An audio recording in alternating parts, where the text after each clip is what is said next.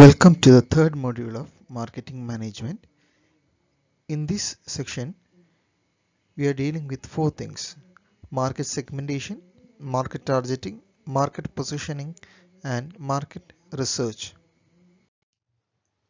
So, what is market segmentation? The act of dividing a market into smaller group of buyers with distinct needs, characteristics, or behaviors who might require separate products or marketing mixes. Marketing mixes നമ്മൾ നേരത്തെ പഠിച്ചായിരുന്നു 4 P's of marketing. അപ്പം ഇതിനകത്ത് നമ്മളൊരു മാർക്കറ്റിനെ നമുക്ക് എങ്ങനെ divide ചെയ്യാം? അപ്പോൾ നമുക്ക് ഓരോ ഡിഫറെൻറ്റ് കാറ്റഗറീസ് ആയിട്ട് ഡിവൈഡ് ചെയ്തിട്ട് നമുക്ക് എങ്ങനെ നമ്മുടെ പ്രോഡക്റ്റിൻ്റെ സെയിൽസ് നമുക്ക് ഇൻക്രീസ് ചെയ്യാം. അപ്പോൾ നമുക്ക് എങ്ങനെ ഡിവൈഡ് ചെയ്യാം? അപ്പം ഒരു മാർക്കറ്റിനെ എടുത്തു കഴിഞ്ഞാൽ അവിടുത്തെ ബയേഴ്സിൻ്റെ നീഡ്സ് എന്താണ്, അവരുടെ ക്യാരക്ടറിസ്റ്റിക്സ് എന്താണ്, അവരുടെ ബിഹേവിയേഴ്സ് എന്താണ്, ഇതിനെ ബേസ് ചെയ്തുകൊണ്ട് നമുക്ക് നമ്മുടെ മാർക്കറ്റിനെ ഡിവൈഡ് ചെയ്യാൻ പറ്റും. ഒരു എക്സാമ്പിൾ പറയാം. നമുക്കിപ്പം കാറിൻ്റെ കേസ് എടുക്കാം. കാറിൻ്റെ കേസിലാണെങ്കിൽ ഹ്യുണ്ടായി നമുക്കൊരു എക്സാമ്പിളായിട്ട് എടുക്കാം. അപ്പോൾ അതിനകത്ത് ഒരു പ്രീമിയം കാർസിൻ്റെ സെഗ്മെൻറ്റിൽ ഇലാൻഡ്ര ചേർക്കുന്നുണ്ട്. മിഡിൽ സെഗ്മെൻറ്റിൽ, അതായത് മിഡിൽ ക്ലാസ് പീപ്പിൾസിന് വേണ്ടി ഒരു i20, i10 റേഞ്ചിൽ വണ്ടി ഇറക്കുന്നുണ്ട്. ലോവർ ക്ലാസ്സിലാണെങ്കിൽ അവർക്ക് സാൻഡ്രോ, ബേസ് മോഡൽ സാൻഡ്രോ ആണ്, ആ ഒരു റേഞ്ചിൽ അവർ പ്രോഡക്റ്റ്സ് ഇറക്കുന്നുണ്ട്. അപ്പോൾ ഇങ്ങനെ നമുക്ക് മാർക്കറ്റിനെ, കസ്റ്റമേഴ്സിൻ്റെ നീഡ്സ്, അവരുടെ ക്യാരക്ടറിസ്റ്റിക്സ്, ബിഹേവിയേഴ്സിനെ ബേസ് ചെയ്തുകൊണ്ട് നമുക്ക് എങ്ങനെ പ്രോഡക്റ്റിനെ ഡെലിവർ ചെയ്യാം. ഇതാണ് മാർക്കറ്റ് സെഗ്മെൻറ്റേഷൻ എന്ന് പറയുന്നത്. Next, benefits of marketing segmentation. ഇപ്പോൾ എന്താണ് മാർക്കറ്റിനെ നമുക്ക് ഇങ്ങനെ ഡിവൈഡ് ചെയ്യുന്നുണ്ടുള്ള അതിൻ്റെ ബെനിഫിറ്റ്സ് എന്തൊക്കെയാണ്? First one is facilitates right choice of target, facilitates effective tapping of chosen market, makes the market effort more efficient and economic, helps identify less satisfied segment and concentrate on them. അത് 4 points ആണ് ഇതിനകത്ത് പറയുന്നത്. First point വരുന്നത് നമുക്ക് നമ്മുടെ പ്രോഡക്റ്റിന് വേണ്ട correct ടാർഗറ്റിനെ identify ചെയ്യാൻ പറ്റും. ഇങ്ങനെ സെഗ്മെന്റ് ചെയ്യുന്നുണ്ട്. നമ്മൾ ഏത് അപ്പർ ക്ലാസ്സിലാണോ, മിഡിൽ ക്ലാസ്സിലാണോ, അല്ലെങ്കിൽ നമ്മൾ ഏത് രീതിയിലാണോ സെഗ്മെന്റ് ചെയ്ത് നമ്മുടെ പ്രോഡക്റ്റിന് വേണ്ട കറക്റ്റ് ചോയ്സ് അവരെ കോൺസെൻട്രേറ്റ് ചെയ്താൽ മതി. നമുക്ക് എല്ലാവർക്കും കൂടെ നമുക്കത് സെഗ്മെന്റ് ചെയ്യേണ്ട ആവശ്യമില്ല. നമുക്ക് നമ്മുടെ സെഗ്മെന്റ് ചെയ്ത ആ ഒരു സെഗ്മെന്റിനെ മാത്രം കോൺസെൻട്രേറ്റ് ചെയ്ത് നമുക്ക് ടാർഗറ്റ് ചെയ്താൽ മതി. പിന്നെ നമ്മൾ ആ സെഗ്മെന്റ് ചെയ്ത ടാർഗറ്റിനെ നമുക്ക് ബെസ്റ്റ് ആയിട്ട് യൂട്ടിലൈസ് ചെയ്യും. ഇപ്പം നമ്മളൊരു ഫുൾ മാർക്കറ്റ് എടുത്തു കഴിഞ്ഞാൽ നമുക്ക് ചിലപ്പം നമ്മുടെ പ്രോഡക്റ്റിനെ അത് ഫുള്ളായിട്ട് നമുക്ക് യൂസ്ഫുൾ ആക്കി എടുക്കാൻ പറ്റത്തില്ല. അപ്പോൾ നമ്മളൊരു പർട്ടിക്കുലർ ടാർഗറ്റിനെ മാത്രം ചൂസ് ചെയ്യുവാണെങ്കിൽ അത് മോർ എഫക്റ്റീവ് ആയിരിക്കും. പിന്നെ നമ്മളിങ്ങനെ ടാർഗറ്റ് ചെയ്ത് പോവുകയാണെങ്കിൽ നമ്മുടെ marketing effort more efficient and economic ആയിരിക്കും. അതുപോലെ തന്നെ ഒട്ടും സാറ്റിസ്ഫൈ അല്ലാത്ത സെഗ്മെന്റ്സിനെ നമുക്ക് ഐഡന്റിഫൈ ചെയ്തിട്ട് അവരെ കോൺസെൻട്രേറ്റ് ചെയ്യാൻ പറ്റും നമ്മുടെ ഏത് പ്രോഡക്റ്റ് ആണെങ്കിലും അതിൻ്റെ ഡെലിവറിക്ക് വേണ്ടി. സോ മാർക്കറ്റ് സെഗ്മെന്റേഷനെ നമ്മൾ ബേസിക്കലി 5 ആയിട്ട് ക്ലാസിഫൈ ചെയ്തിട്ടുണ്ട്. First one is demographic segmentation, then geographic segmentation, socio cultural segmentation, buying behaviour segmentation അല്ലെങ്കിൽ behavioural segmentation, then psychographic segmentation. അതിൽ ഡെമോഗ്രാഫിക് സെഗ്മെന്റേഷൻ എന്ന് പറഞ്ഞാൽ നമ്മുടെ ഏജ്, ജെൻഡർ, ഇൻകം അങ്ങനെ വെച്ച് ക്ലാസിഫൈ ചെയ്യുന്ന. ജിയോഗ്രാഫിക് എന്ന് പറഞ്ഞാൽ നമ്മുടെ ഓരോ ഏരിയാസിനെ വെച്ചിട്ട് ക്ലാസിഫൈ ചെയ്യുന്നത്. പിന്നെ സോഷ്യോ കൾച്ചറൽ, അത് ഒരു ഗ്രൂപ്പ് അല്ലെങ്കിൽ നമ്മുടെ കൾച്ചറൽ ബിലീഫ് അതനുസരിച്ച് നമ്മൾ ഡിവൈഡ് ചെയ്യുന്നതാണ് സോഷ്യോ കൾച്ചറൽ സെഗ്മെന്റേഷൻ. പിന്നെ ബൈയിങ് ബിഹേവിയർ, നമ്മുടെ പ്രോഡക്റ്റിൻ്റെ അല്ലെങ്കിൽ ഒരു കസ്റ്റമറിൻ്റെ ബൈയിങ് ബിഹേവിയർ, അവരുടെ ആറ്റിറ്റ്യൂഡ്, അതനുസരിച്ച് നമ്മൾ ഡിവൈഡ് ചെയ്യുന്നതിനെയാണ് നമ്മൾ ബിഹേവിയറൽ സെഗ്മെന്റേഷൻ എന്ന് പറഞ്ഞത്. പിന്നെ സൈക്കോഗ്രാഫിക്, ആളുടെ social class, life style, personality ഇതൊക്കെ വെച്ചിട്ട് ഡിവൈഡ് ചെയ്യുന്നതിനെയാണ് സൈക്കോഗ്രാഫിക് സെഗ്മെന്റേഷൻ എന്ന് പറയുന്നത്. ജിയോഗ്രഫിക് സെഗ്മെന്റേഷന്റെ കുറച്ച് ക്ലാസിഫിക്കേഷൻസും അതിന്റെ എക്സാമ്പിൾസും ആണ് ഇവിടെ കൊടുത്തിരിക്കുന്നത്. ഡെമോഗ്രാഫിക് സെഗ്മെന്റേഷന്റെ കുറച്ച് ക്ലാസിഫിക്കേഷൻസും അതിന്റെ എക്സാമ്പിൾസും ആണ് ഇവിടെ കൊടുത്തിരിക്കുന്നത്. ഒരു ഹ്യൂമൻ ബീയിങ്ങിന്റെ സൈക്കോളജിക്കലായിട്ടുള്ള കുറച്ച് ട്രേറ്റ്സ് വെച്ചിട്ടുള്ള ക്ലാസിഫിക്കേഷനാണ് സൈക്കോഗ്രാഫിക് സെഗ്മെന്റേഷൻ. അതിനകത്ത് വരുന്നതാണ് social class, life style, personality. How ഒരു പേഴ്സൻ്റെ സോഷ്യൽ ക്ലാസ് വെച്ചിട്ട് എങ്ങനെ നമുക്ക് പുള്ളിയുടെ ഇത് സെഗ്മെൻറ്റ് ചെയ്യാൻ പറ്റും. അത് high class, low class, middle class അങ്ങനെ വരുന്നത്. പിന്നെ life style, what's a life style of A person, like that we have to segment. Then personality traits, നമ്മുടെ പേഴ്സണാലിറ്റി വെച്ചിട്ട് ഓരോ ആൾക്കാരുടെ attitudes വ്യത്യാസമായിരിക്കും, buying behaviour വ്യത്യാസമായിരിക്കും. So that's A psychographic segmentation. So market segmentation ഇപ്പം നമ്മൾ പഠിച്ചു. So next is market targeting. നമ്മൾ already market ഇപ്പം segment ചെയ്തു, അതായത് പല ക്ലാസിഫൈ പല സെഗ്മെൻ്റായിട്ട് നമ്മളിതിനെ ക്ലാസിഫൈ ചെയ്തു. ഇനി ഇതിനകത്ത് നമ്മൾ ഒരു സെഗ്മെൻറ്റിനെ മാത്രം എടുത്തായിരിക്കും ചിലപ്പം ടാർഗറ്റ് ചെയ്യുന്നത്. അപ്പം എങ്ങനെയാണ് നമുക്ക് ഈ മാർക്കറ്റ് ടാർഗറ്റിംഗ് ചെയ്യുന്നതെന്നാണ് നെക്സ്റ്റ് പഠിക്കുന്നത്. So, what is a target market? A set of buyers sharing common needs or characteristics that the company decides to serve. അതായത് ഒരു സെറ്റ് ഓഫ് ബയേഴ്സ്, മാർക്കറ്റിലുള്ള ഒരു സെറ്റ് ഓഫ് ബയേഴ്സ് അവർക്ക് സെയിം അല്ലെങ്കിൽ common ആയിട്ടുള്ള needs and characteristics ആയിരിക്കും. So അവരെ എങ്ങനെ കമ്പനിക്ക് സെർവ് ചെയ്യും. ഇപ്പം നമുക്ക് ഒരു എഞ്ചിനീയറിംഗ് ഫീൽഡ് എടുത്തു കഴിഞ്ഞാൽ എഞ്ചിനീയറിംഗ് ടെക്സ്റ്റ്, അപ്പം ആ എഞ്ചിനീയറിംഗ് സ്റ്റുഡൻസിനിടയ്ക്ക് നമ്മൾ സെയിൽ ചെയ്യാൻ മാക്സിമം നോക്കുന്നത് എഞ്ചിനീയറിംഗിൻ്റെ ടെക്സ്റ്റ് ബുക്സ് ആയിരിക്കും. So the buyers share A common needs and characteristics. So അതാണ് നമ്മുടെ ടാർഗറ്റ് മാർക്കറ്റ് എന്ന് പറയുന്നത്. സോ കമ്പനി എന്ത് ചെയ്യണം? കമ്പനി ചെയ്യേണ്ടത് രണ്ട് കാര്യങ്ങൾ. First, evaluate the market segments. നമുക്ക് തന്നിരിക്കുന്ന മാർക്കറ്റ് സെഗ്മെന്റ് എങ്ങനെയാണ് കമ്പനി ഡിഫറെന്റ് സെഗ്മെന്റ് ആയിട്ട് മാർക്കറ്റിനെ ഡിവൈഡ് ചെയ്യുന്നത് നമ്മൾ ഓൾറെഡി പറഞ്ഞു. അപ്പം ആ തന്നേക്കുന്ന സെഗ്മെന്റിനെ പ്രോപ്പറായിട്ട് ഇവാലുവേറ്റ് ചെയ്യണം. ഇവാലുവേറ്റ് ചെയ്യുമ്പോൾ എന്തൊക്കെയാണ് ശ്രദ്ധിക്കേണ്ടത്? ഒന്ന്, സെഗ്മെന്റ് സൈസ് ആൻഡ് ഗ്രോത്ത്. അപ്പം ആ സെഗ്മെന്റിൽ എന്തുമാത്രം വലുപ്പമുള്ള സെഗ്മെന്റ് ആണ് നമ്മൾ ചൂസ് ചെയ്തേക്കുന്നത്, അത്രയും സൈസിനെ നമുക്ക് കമ്പനിക്ക് അഫോർഡ് ചെയ്യാൻ പറ്റുമോ? അപ്പോൾ ആ കാര്യം ശ്രദ്ധിക്കണം. അതുപോലെ ഈ സെഗ്മെന്റിൽ ഗ്രോത്ത് ഉള്ള സെഗ്മെന്റ് ആണോ? ഇപ്പം നമ്മൾ എൽഡർലി ഒരു സെഗ്മെന്റിലേക്ക് പോയി കഴിഞ്ഞാൽ നമുക്ക് അറിയാം ആ ഒരു സെഗ്മെന്റിൽ ഗ്രോത്ത് ചിലപ്പം നമ്മുടെ പ്രോഡക്റ്റിന് ചിലപ്പം അധികം ഗ്രോത്ത് ഉണ്ടാകത്തില്ല. ചിലപ്പോൾ നമ്മൾ ഒരു എൽഡർലി സെഗ്മെന്റിൽ നമ്മൾ ഒരു സ്പോർട്സ് ഷൂസ് ആയിരിക്കും നമ്മൾ മാർക്കറ്റ് ചെയ്യാൻ ഉദ്ദേശിക്കുന്നത്. നമ്മുടെ പ്രോഡക്റ്റ് സ്പോർട്സ് ഷൂസ് ആയിരിക്കും നമ്മൾ സെലക്ട് ചെയ്തത് എൽഡർലി പീപ്പിൾ. അപ്പം അത് ആ പ്രോഡക്റ്റിന് എൽഡർലി പീപ്പിളിലെ ഗ്രോത്ത് കുറവായിരിക്കും. അപ്പം അത് യങ്സ്റ്റേഴ്സിനാണ് നമ്മൾ സെലക്ട് ചെയ്യുന്നതെങ്കിൽ they have more size and more growth. So അത് നമ്മൾ വൈസായിട്ട് ചൂസ് ചെയ്യണം.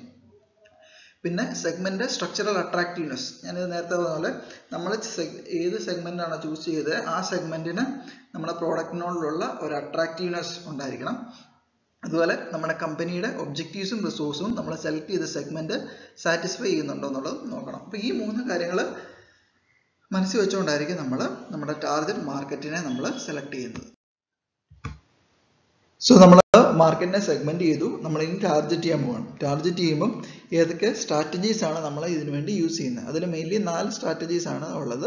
ഒന്ന്, undifferentiated marketing. 2, differentiated marketing. 3, concentrated marketing. And 4, micro marketing. ഈ 4 സ്ട്രാറ്റജീസ് ആണ് നമ്മൾ മെയിൻലി യൂസ് ചെയ്യുന്നത്. ഇപ്പോൾ ഫസ്റ്റ് നമ്മൾ കാറ്റഗറി എടുക്കാം, അൺഡിഫറൻഷിയേറ്റഡ് മാർക്കറ്റിംഗ്. ഇതിനകത്ത് കമ്പനി കൺസിഡർ ചെയ്യുന്നത് market is A homogeneous unit with no significant difference between individuals within the market. അതായത് നമ്മുടെ ഈ ഫുൾ മാർക്കറ്റിനെ നമ്മുടെ ഫിഗർ നോക്കിയാൽ അറിയാം, കമ്പനിക്ക് ഒരു മാർക്കറ്റിംഗ് മിക്സ് ഉണ്ട്. ആ മാർക്കറ്റിംഗ് മിക്സിനെ ഫുള്ളായിട്ട് മാർക്കറ്റിലേക്ക് നമ്മൾ പ്രൊവൈഡ് ചെയ്യുക. അപ്പം അവിടെയുള്ള ഇൻഡിവിജ്വൽസിന് പ്രത്യേകിച്ച് സെപ്പറേറ്റ് ആയിട്ട് നീഡ്സോ വോൺസോ ഒന്നുമില്ല, എല്ലാവർക്കും കോമൺ ഒരു നീഡ്സ് ആണ് ഉള്ളത്. ആ നീഡിനെ സാറ്റിസ്ഫൈ ചെയ്യാൻ വേണ്ടി നമ്മൾ പ്രോഡക്റ്റ് മാർക്കറ്റിലേക്ക് ഇറക്കുന്നു. എക്സാമ്പിൾ പറഞ്ഞു കഴിഞ്ഞാൽ സോൾട്ട്, ഉപ്പ്, ഷുഗർ. ഇത് രണ്ടും പ്രോഡക്റ്റ്സ് അതിന് പ്രത്യേകിച്ച് അതിനകത്തൊരു ഡിഫറൻസിയേഷൻ നീഡ്. അവർക്ക് സോൾട്ട് വേണം, കസ്റ്റമേഴ്സിന് സോൾട്ട് വേണം, ഷുഗർ വേണം. അല്ല അതിനകത്ത് ഡിഫറെൻറ്റ് കാറ്റഗറി ഒന്നും വളരെ കുറവാണ്. സോ അതിനെ ബേസ് ചെയ്ത് ഹോൾ മാർക്കറ്റിൽ ഒരു മാസ് മാർക്കറ്റിംഗ് സ്ട്രാറ്റജി നമ്മൾ ഫോളോ ചെയ്യുന്നതാണ് അൺഡിഫറൻഷിയേറ്റഡ് മാർക്കറ്റിംഗ്. പിന്നെ വരുന്നൊരു സ്ട്രാറ്റജിയാണ് ഡിഫറൻഷിയേറ്റഡ് മാർക്കറ്റിംഗ്. ഇത് നോക്കിയാൽ നമുക്കറിയാം നമ്മുടെ മാർക്കറ്റിനെ ഡിഫറെൻറ്റ് സെഗ്മെന്റ്സ് ആയിട്ട് ഡിവൈഡ് ചെയ്തിട്ടുണ്ട്. ഈ ഓരോ സെഗ്മെന്റിനും നമ്മൾ സെപ്പറേറ്റ് സ്ട്രാറ്റജി ആയിരിക്കും നമ്മൾ ഫോളോ ചെയ്യുന്നത്. ഒരു എക്സാമ്പിൾ എടുത്തു കഴിഞ്ഞാൽ കാറിൻ്റെ സ്ട്രാറ്റജി എടുക്കാം. അപ്പം കാറാണെങ്കിൽ ഡിഫറെൻറ്റ് ക്ലാസ്, ബഡ്ജറ്റ് കാർസ് ഉണ്ട്, പിന്നെ പ്രീമിയം കാർസ് ഉണ്ട്, സൂപ്പർ ലക്ഷറി കാർസ് ഉണ്ട്.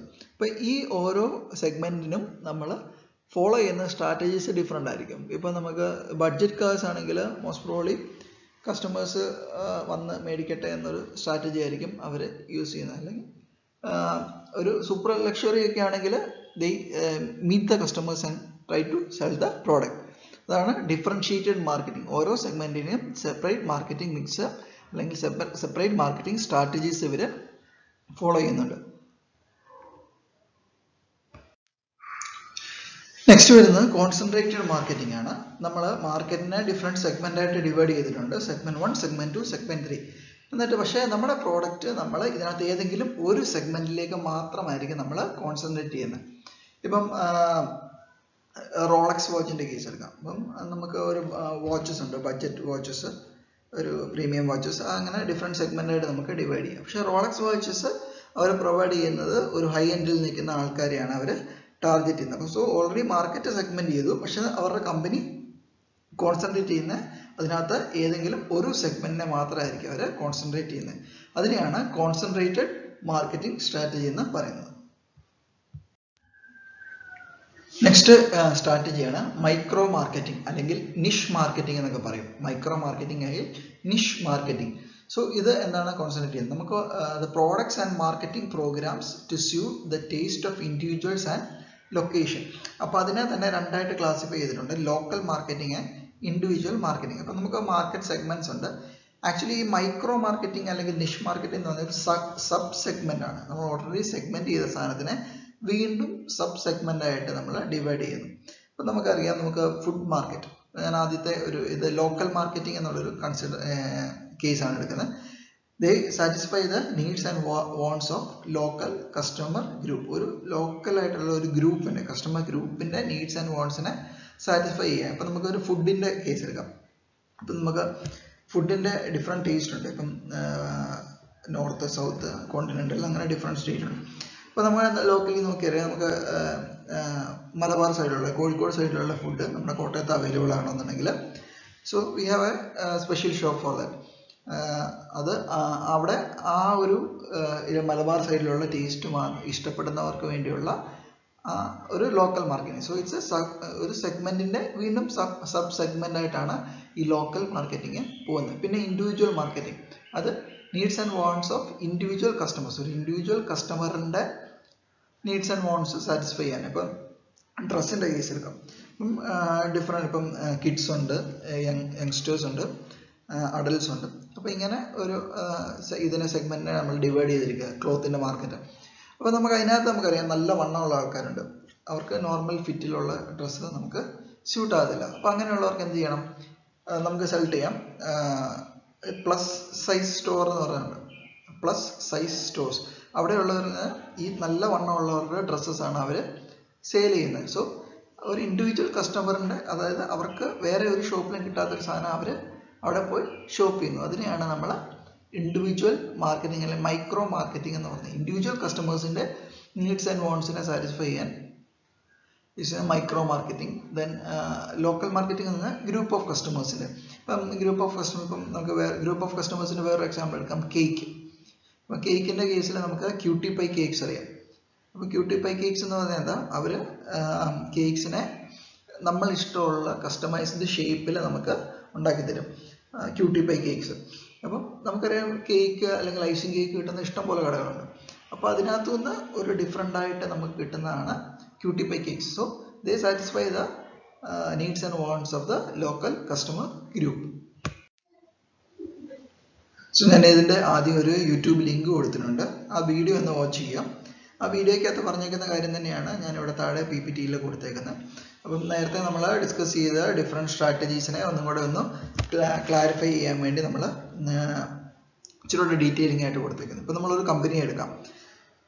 നമ്മൾ ഫസ്റ്റ് ബോക്സ് നോക്കാം. ഇപ്പോൾ ഒരു company 3 type products, let that be any company, നമ്മൾ ഒരു സ്പെഷ്യലൈസ്ഡ് കമ്പനി എന്ന് പറയുന്നത് എനി കമ്പനി, അവർ 3 ടൈപ്പ് പ്രോഡക്ട്സ് ആണ് മാനുഫാക്ചർ ചെയ്യുന്നത്: കോസ്മെറ്റിക്സ്, അപ്പാരൽസ്, ഷൂസ്. അപ്പം അവിടെ പ്രോഡക്റ്റ് ലൈന് 3 ടൈപ്പാണ്: കോസ്മെറ്റിക്സ്, അപ്പാരൽസ്, ഷൂസ്. ഇനി നമ്മൾ ദ ഹോൾ മാർക്കറ്റിനെ നമ്മൾ 3 കാറ്റഗറി ആയിട്ട് അവർ ഡിവൈഡ് ചെയ്തിട്ടുണ്ട്. ഒന്ന് ടീൻസ്, ഫീമെയിലിൻ്റെ ടീൻസ്, അഡൽട്ട് കാറ്റഗറി നിൽക്കുന്നത് എൽഡേഴ്സ്. ഇത് 3ഉം ലേഡീസ് മാത്രമാണ്, ഫീമെയിൽ കാറ്റഗറി മാത്രമാണ് സെലക്ട് ചെയ്തേക്കുന്നത്. സോ ഇതിനകത്ത് നമുക്ക് നോക്കാം. First one single segment concentration അല്ലെങ്കിൽ കോൺസെൻട്രേറ്റഡ് മാർക്കറ്റിംഗ് എന്ന് പറഞ്ഞ ഒരു സെഗ്മെന്റ് ആണ്. ഇപ്പം കോസ്മെറ്റിക്സ് ഇപ്പം ഈ company first point single segment concentration ആണ്. അപ്പം ഈ കമ്പനി കോസ്മെറ്റിക്സ് മാത്രമേ പ്രൊഡ്യൂസ് ചെയ്യുന്നുള്ളൂ. അതാർക്കാണ് അവർ പ്രൊവൈഡ് ചെയ്യുന്നത്? അഡൽട്ട് ഫീമെയിൽ കാറ്റഗറിക്ക് മാത്രമാണ് അവർ പ്രൊവൈഡ് ചെയ്യുന്നത്. That is A single segment concentration അല്ലെങ്കിൽ കോൺസെൻട്രേഷൻ സ്ട്രാറ്റജി എന്ന് പറയുന്നത്. പിന്നെ വരുന്നത് സെലക്റ്റീവ് സ്പെഷ്യലൈസേഷൻ. സോ മാർക്കറ്റിനെ അവരെ 3ആയിട്ട് ഡിവൈഡ് ചെയ്തിട്ടുണ്ട്. അവർക്ക് ഡിഫറെൻറ്റ് പ്രോഡക്റ്റ് ലൈൻ ഉണ്ട്. ഈ പ്രോഡക്റ്റ് ലൈന് ഓരോന്നും ഡിഫറെൻറ്റ് കാറ്റഗറീസിനാണ് അവർ പ്രൊവൈഡ് ചെയ്യുന്നത്. ഇപ്പോൾ കോസ്മെറ്റിക്സ് അവർ പ്രൊവൈഡ് ചെയ്യുന്നത് അഡൽട്ട് ഫീമെയിലിന് മാത്രമായിരിക്കും. അപ്പാരൽസ് പ്രൊവൈഡ് ചെയ്യുന്നത് എൽഡർ ലേഡീസിന് മാത്രമായിരിക്കും. ഷൂസ് പ്രൊവൈഡ് ചെയ്യുന്നത് ടീൻ ഫീമെയിലിന് മാത്രമായിരിക്കും. അതിനെയാണ് സെലക്റ്റീവ് സ്പെഷ്യലൈസേഷൻ എന്ന് പറയുന്നത്. നെക്സ്റ്റ് വരുന്നത് പ്രോഡക്റ്റ് സ്പെഷ്യലൈസേഷൻ. അപ്പോൾ കമ്പനിക്ക് 3 പ്രോഡക്ട്സ് ആണുള്ളതെന്ന് പറഞ്ഞു. Cosmetics, apparels, shoes. അതിൽ അവർ ഏതെങ്കിലും ഒരു പ്രോഡക്റ്റിനെ മാത്രമായിട്ട് അവരെടുക്കുക. ആ പ്രോഡക്റ്റ് മാത്രമേ അവർ മാർക്കറ്റ് ചെയ്യുന്നുള്ളൂ. അപ്പോൾ കോസ്മെറ്റിക്സ് എന്ന് പറയുന്ന സാധനം, കോസ്മെറ്റിക്സ് അവർ ടീൻസിന് പ്രൊവൈഡ് ചെയ്യുന്നുണ്ട്, അഡൽറ്റിന് പ്രൊവൈഡ് ചെയ്യുന്നുണ്ട്, എൽഡർ ലേഡീസിന് പ്രൊവൈഡ് ചെയ്യുന്നു. പക്ഷേ ഇത് 3 പേർക്കും മൂന്ന് സാധനമായിരിക്കും അവർ പ്രൊവൈഡ് ചെയ്യുന്നത്. That is A product specialisation. പിന്നെ വരുന്നത് മാർക്കറ്റ് സ്പെഷ്യലൈസേഷൻ. ഇപ്പോൾ അവർ മാർക്കറ്റിനകത്ത് അവരൊരു സെഗ്മെന്റിനെ തിരഞ്ഞെടുത്തു. The most growing segment and structural attractiveness ഉള്ള സെഗ്മെന്റ്, അത് അഡൽട്ട് ഫീമെയിൽ ആണെന്ന് അവർ ഐഡന്റിഫൈ ചെയ്തു. ആ സെഗ്മെന്റിന് കമ്പനിക്ക് ഏറ്റവും കൂടുതൽ പ്രോഫിറ്റ് ഉണ്ടാക്കാൻ പറ്റുന്ന സെഗ്മെന്റ് ആണ് അഡൽട്ട് ഫീമെയിൽ എന്ന് പറയുന്നത്. അപ്പോൾ ആ സെഗ്മെന്റിന് വേണ്ട എല്ലാ സാധനങ്ങളും കമ്പനി പ്രൊവൈഡ് ചെയ്തേക്കുക. അതിനാണ് കോസ്മെറ്റിക്സ് അവർക്ക് പ്രൊവൈഡ് ചെയ്യുന്നുണ്ട് four adult female, apparels four adult female and shoes four adult female. So next is full coverage അല്ലെ ഫുൾ മാർക്കറ്റ് കവറേജ്. മാർക്കറ്റിനെ ഫുള്ളായിട്ട് അവർ കവറേജ് ചെയ്യുന്നുണ്ട്. പക്ഷേ അതിനകത്ത് തന്നെ 2 കാറ്റഗറി വരുന്നുണ്ട്, ഡിഫറൻഷിയേറ്റഡും അൺഡിഫറൻഷിയേറ്റഡും. ഇപ്പോൾ ഫസ്റ്റ് കേസ് എടുക്കാം, differentiated full market coverage strategy. അപ്പോൾ അതിനകത്താണെങ്കിൽ കോസ്മെറ്റിക്സ്, അപ്പാരൽസ്, ഷൂസ് എല്ലാം ഉണ്ട്, ഡിഫറെൻറ്റ് കാറ്റഗറീസ് ഉണ്ട്. പക്ഷേ ഇവർ ഡിഫറെൻറ്റ് കാറ്റഗറീസിന് പ്രൊവൈഡ് ചെയ്യുന്നത് എല്ലാം ഡിഫറെൻ്റ് ആയിരിക്കും. ഡിഫറെൻറ്റ് എല്ലാ പ്രോഡക്ട്സും അവർ പ്രൊവൈഡ് ചെയ്യുന്നുണ്ട്. ഇപ്പോൾ കോസ്മെറ്റിക്സ് അവർ ടീൻസിന് പ്രൊവൈഡ് ചെയ്യുന്നുണ്ട്, കോസ്മെറ്റിക്സ് അഡൽറ്റിന് പ്രൊവൈഡ് ചെയ്യുന്നുണ്ട്, കോസ്മെറ്റിക്സ് എൽഡർ ലേഡീസിന് പ്രൊവൈഡ് ചെയ്യുന്നുണ്ട്. All are different. അപ്പാരൽസ് അതുപോലെ തന്നെ എല്ലാ കാറ്റഗറീസിനും പ്രൊവൈഡ് ചെയ്യുന്നുണ്ട്. പക്ഷേ എല്ലാവർക്കും പ്രൊവൈഡ് ചെയ്യുന്നത് ഡിഫറെൻറ്റ് സാധനങ്ങളായിരിക്കും. ഷൂസ് അതുപോലെ തന്നെ എല്ലാവർക്കും പ്രൊവൈഡ് ചെയ്യുന്നുണ്ട്, പക്ഷേ എല്ലാവർക്കും വേറെ വേറെ സാധനങ്ങളായിരിക്കും പ്രൊവൈഡ് ചെയ്യുന്നത്. So next full market coverage undifferentiated. ഇപ്പോൾ കോസ്മെറ്റിക്സിൻ്റെ കേസ് എടുക്കാം, അതൊരു ബ്രാൻഡഡ് സാധനമാണ്. ഇപ്പം 3 കാറ്റഗറീസിലും സെയിം സാധനങ്ങൾ പ്രൊവൈഡ് ചെയ്യുന്നത്. ഇപ്പം എന്താ പറയുക, സോപ്പിൻ്റെ കേസ് എടുക്കാം, സോപ്പ് അവർ ഡിഫറൻഷിയേറ്റ് ചെയ്യുന്നില്ല. ഇപ്പം ലെക്സിൻ്റെ കേസ് എടുക്കാം, അവർ സോപ്പ് പ്രൊവൈഡ് ചെയ്യുന്നു, പക്ഷേ അവർ ടീൻസിന് സെപ്പറേറ്റ് സോപ്പ്, അഡൽറ്റിന് സെപ്പറേറ്റ്, എൽഡർ ലേഡീസിന് സെപ്പറേറ്റ് അങ്ങനെ ഇറക്കുന്നില്ല. എല്ലാവർക്കും സെയിം പ്രോഡക്റ്റ് തന്നെയാണ്, പക്ഷേ അവർ ഫുൾ മാർക്കറ്റിനെ അവർ കവർ ചെയ്യുന്നുണ്ട്. Next is market positioning. So we have segmented the market, we have targeted a particular segment, so we have to position our product in that particular segment. That is known as market positioning. So നമ്മൾ market segmentation കഴിഞ്ഞു, market targeting പറഞ്ഞു. Segmentation എന്ന് പറഞ്ഞാൽ മാർക്കറ്റിനെ different ആയിട്ട് divide ചെയ്യുന്നു. അത് കഴിഞ്ഞിട്ട് നമ്മൾ ഒരു സെഗ്മെന്റിനെ സെലക്ട് ചെയ്തിട്ട് ആ സെഗ്മെന്റിനെ പ്രോപ്പറായിട്ട് ടാർഗറ്റ് ചെയ്യുന്നു.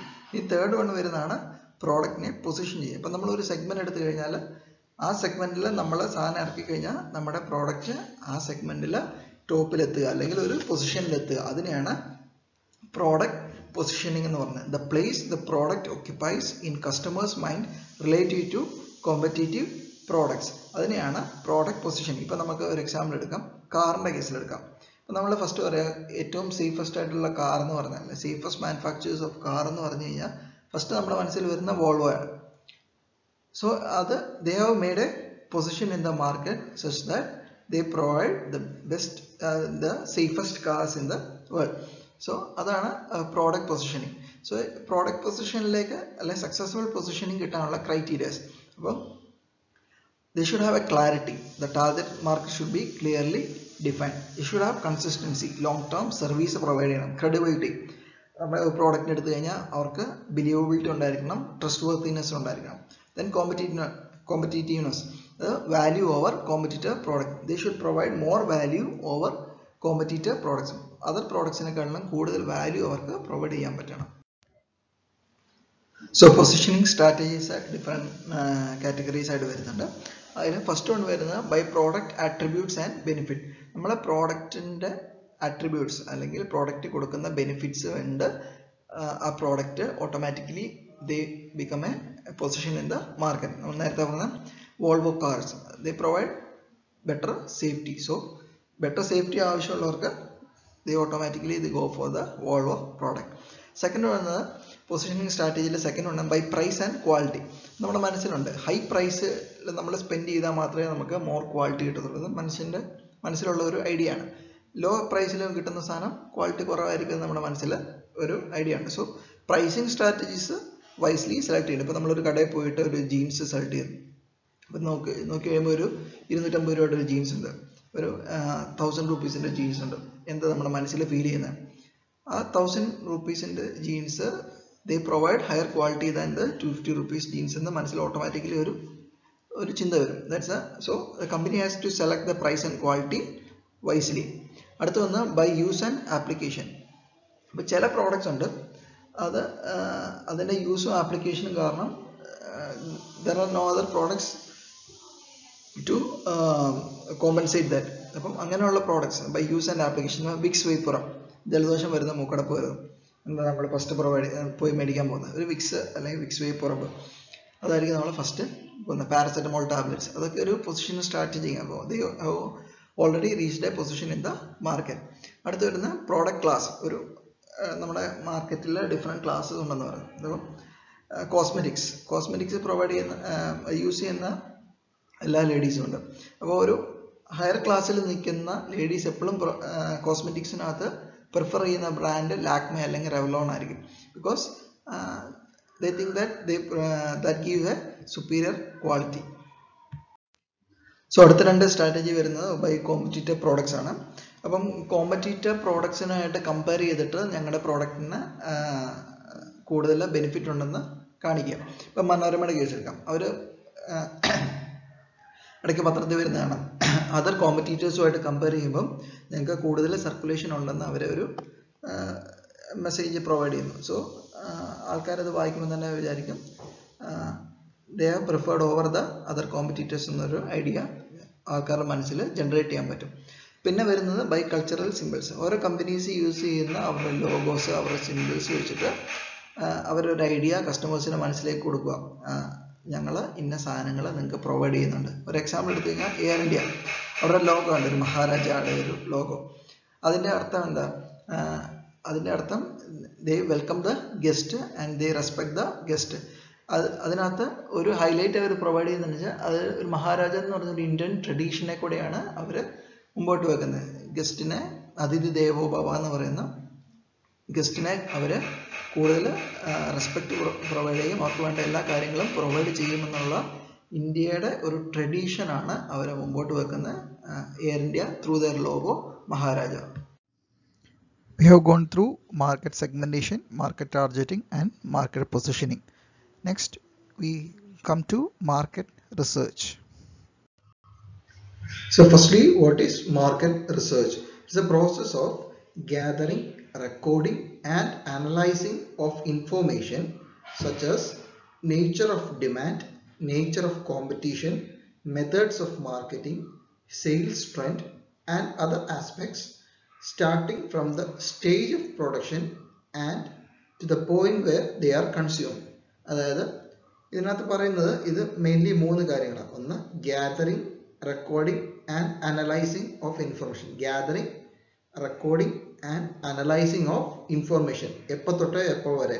From the stage of production to the point wear they are consumed. സാധനങ്ങൾ ഉണ്ടാക്കുമ്പോൾ മുതൽ ആളുടെ കൈകളിൽ അത് എത്തുന്നിടം വരെയുള്ള ഡേറ്റാസ്, അതിൻ്റെ ഇൻഫോർമേഷൻസ് അതിനെ ഗ്യാദർ ചെയ്യുക, റെക്കോർഡ് ചെയ്യുക, അതിനെ അനലൈസ് ചെയ്യുക. അതിന് എന്തൊക്കെ ഡേറ്റാസ് ആണ് അവരെടുക്കുന്നത്? ഒന്ന് നേച്ചർ ഓഫ് ഡിമാൻഡ്, ആ സാധനത്തിൻ്റെ ഡിമാൻഡിനെ പറ്റിയുള്ള nature. Competition, who are there competitors, ഏതൊക്കെ മെത്തേഡ്സ് ഓഫ് മാർക്കറ്റിംഗ്, സെയിൽസിൻ്റെ ട്രെൻഡ്. ഇത്രയും ഡേറ്റാസ് ഒരു സാധനം പ്രൊഡ്യൂസ് ചെയ്യുമ്പോൾ മുതൽ അത് കൺസ്യൂം ചെയ്യുന്നതിന് വരെയുള്ള ടൈമിൽ ഇൻഫോർമേഷൻസ് കളക്ട് ചെയ്യുന്നതിനെയാണ് മാർക്കറ്റ് റിസർച്ച് എന്ന് പറയുന്നത്.